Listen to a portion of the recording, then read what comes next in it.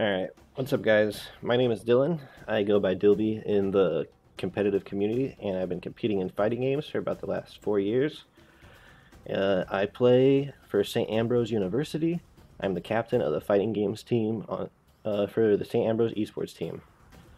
So now that you know a little bit about me, what I wanted to cover today was 1v1 tactics in this game. I'm not a sponsored Battle Royale player, I'm a sponsored fighting game player, so I wanted to cover what I know best first. Okay, so essentially the first thing that I wanted to cover in this game, since there's a lot of misinformation right now, there's a lot of guides where people, to put it nicely, they just don't know what they're talking about. And that's fine, it's a new game, and people want to help and like make guides and stuff, so it's totally understandable. But I want to clear the air a little bit and settle some misunderstandings. So first off, you guys need to be blocking. I know a lot of people have said that blocking's strong, and it really is. You need to block. If you don't block, nothing matters as far as strategy goes. You're just going to get opened up by auto attacks, by launchers, by whatever they want. You need to block. Once you start blocking, that's when the mind games start in this game, okay? So when somebody comes in on you with auto attacks, the mix-up begins, essentially. Now you can dodge out, and that'll work for a little bit, but it's pretty taxing on your stamina, and you're going to want stamina to block. I'm not saying don't dodge. You definitely want to dodge, but it's not always the answer. Sometimes the answer is to block. Often the answer is to block. So one of the things about blocking here, I have a little cliff notes thing that I wanted to discuss. Okay, one of the big misunderstandings that I've heard in other guides is that you cannot block skills. I've heard people say this, that you know, if you want to open somebody up, use your skills, that'll get them. You can't block skills or some stuff like that. You can totally block skills.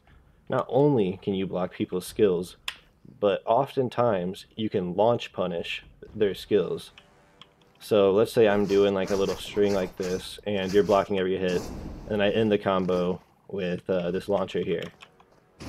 If you were to block this launcher, you would have enough time to do your own launcher, and I couldn't do shit. I would be stuck in what's called block stun, where I'm still vulnerable. I'm still in the animation of my move. So you can hit me out of that, and that is your reward for blocking my attack. So blocking is very powerful. Okay, so now that we're blocking, we need to know how to beat block. Because somebody could just get in our face and block all day, wait for us to do something punishable, and then, boop, you know, go in from there, right? Correct, you'd be correct, they could do that. So what we need to do to beat that is our martial arts attacks, is what the game calls them.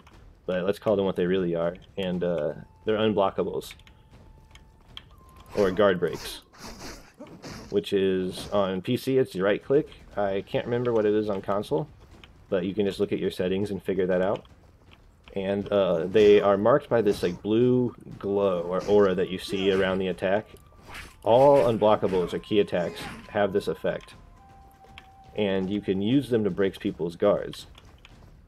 So let's say you're going in, you hit them with like 2 or 3 normals, and you realize, okay, they're just blocking.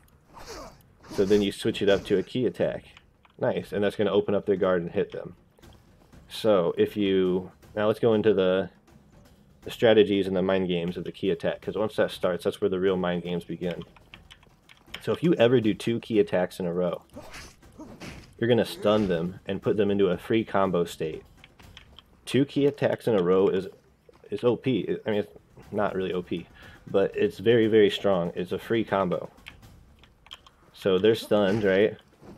And then I just, boop, I launch them up, do my thing, boom, go into a situation.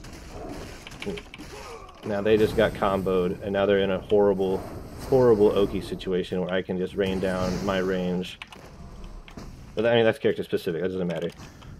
But anyway, and that's all just because I opened them up with 2 unblockables because they were blocking too much. So what is the counter to this? Because obviously that sucks. Like, you can try. So you can try to dodge the second. So if they hit you with the first one, you can try to dodge the second one, but it seems inconsistent to me. Honestly, I need to do further testing. I'm not. It might be character specific. It might be a matchup thing. But it seems inconsistent to me right now, whether or not you can dodge out of the second unblockable. Sometimes you can, sometimes you get whacked and then you die. So what I propose you do instead, sometimes, is when you see the first unblockable, you have a guard break counter. So you have a normal block, and then you have a parry, essentially. But the parry only works against guard breaks. So if they ever do one guard break, oftentimes, right now, people are going to do 2 guard breaks most of the time. Once the mind games deepen and people get better, things will change. But right now, most people are going with 2 guard breaks in a row. Boom, boom, they get the stun, they get the launch, la-di-da. So once they do 1 guard break, you can start mashing the guard break parry, and if you parry their guard break, they will get stunned instead of you, letting you get the combo instead. So the guard break parry is, it's your answer essentially to their guard breaks. So one of the ways you can use this to your advantage is block a lot, right? Knowing that they're gonna try to guard break you. So just get ready and bait them into using their guard break and parry it, and then ruin their day after that with a combo. That's a great way to start like messing with people's minds and use the game systems against them. Okay, what's next? Alright, so now you're probably thinking, like, man, if it's that easy to just parry the second hit of guard breaks, then people are just going to parry the second hit of guard breaks every single time. That makes that kind of useless, right? Wrong. This is where things get really scary. So if somebody hits 1 guard break on you, you're in a bad spot, right? Because right now you're guessing in between, are they going to do 2 guard breaks? Which sucks. You're getting comboed if that happens. So you might want to parry. But if they think that you're going to parry, they can instead be like combo, guard break, launch. And if you try to parry that launcher, you know, it's not going to work. You're fucked. That sucks. So that's kind of where like the mind games go from there. So it's a true 50-50 situation.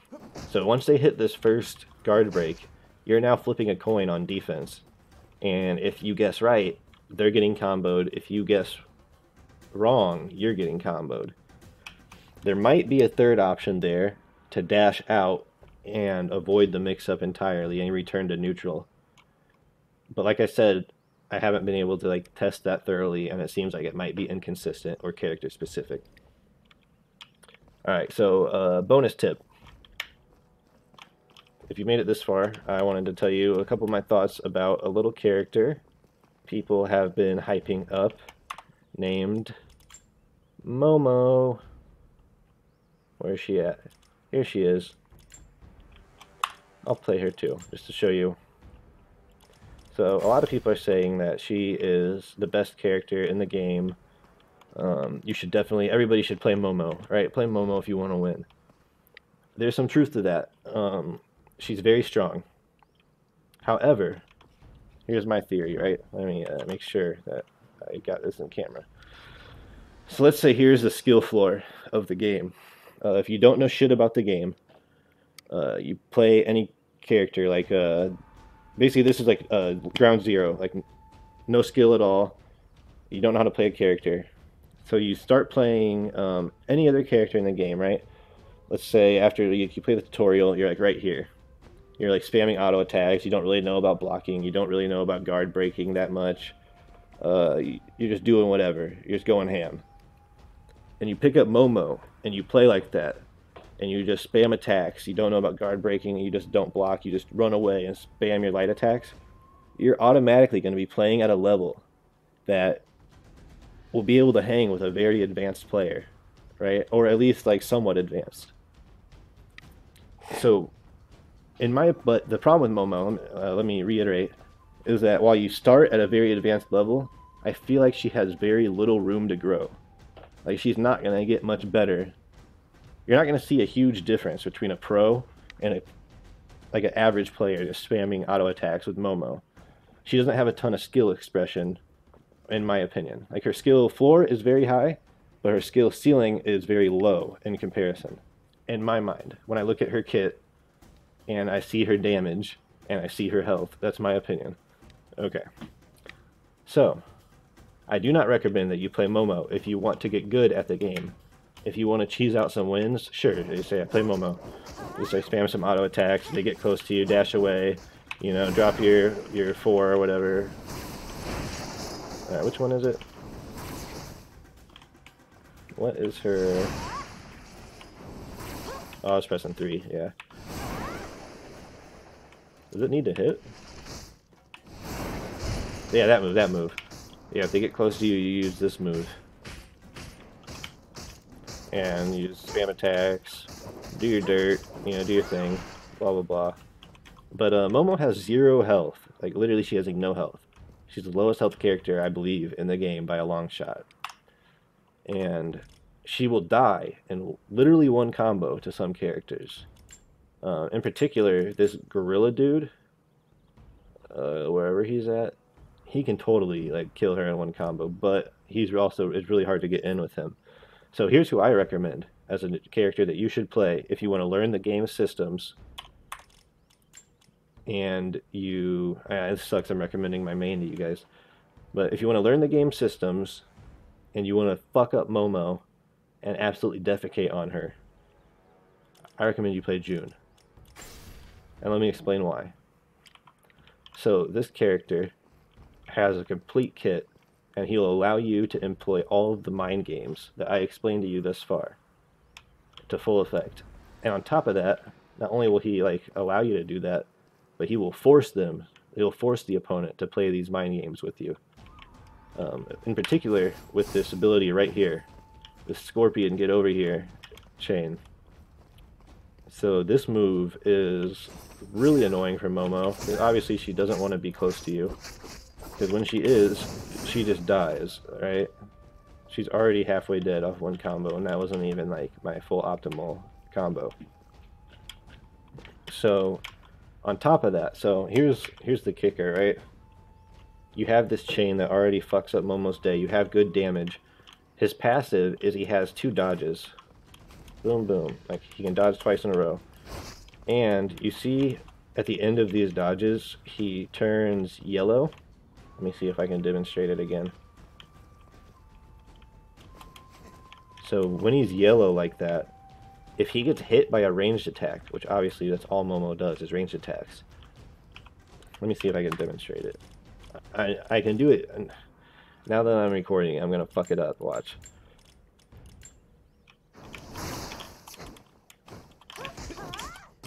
But let's see if I can do it. There we go. There we go. Okay, so I dodged through it, and I didn't press anything. There we go. So I'm in. Boom. So if you dodge through... I made that look harder than it is. It's not exactly easy, but if you practice it, I promise you can reliably hit that on Momo. So if you dodge through one of her attacks, you can instantly teleport in on her and combo her for free. She can't do anything about it, as far as I'm aware. Like, maybe she could block it, but I have not had a single person block it yet. I wish the training mode was a little better. That way I could, like, play Momo and then record a June doing that to me and see if I could block it. But unfortunately, I can't do that in training mode. But it definitely seems like they cannot block it. Even the computer on hard, which blocks a lot of stuff, even though it's not the smartest, it does block a lot, will never block it. So yeah, that's my little bonus tip. If you want a character to recommend, I recommend June, as he will allow you to learn the game and all of his systems, and will simultaneously allow you to take fat dumps all over Momo. Okay, if you guys appreciated these tips and would like more guides like this, please let me know. I would be happy to do them. I might do one for the Battle Royale systems as well. I do enjoy the Battle Royale part of the game. It's just that, you know, that's not what I spent the last 5 years of my life getting very good at. And that's a little misleading because these are not the type of games that I play. I play like Street Fighter, Tekken 7 primarily, and now Guilty Gear, stuff like that. Um, but yeah, if you guys like this type of content, please let me know. And have a nice day, everybody. I hope this helps.